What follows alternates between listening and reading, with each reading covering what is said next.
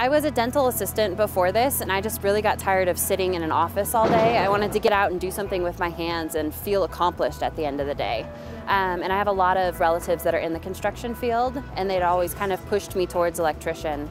So I decided to go for it. With IBEW, I would actually like to work probably for about 10 years, and then I think going into the teaching side of it would be really cool. Just being a female, it would be nice to have my presence there, because I think that that would bring in a lot more female apprentices.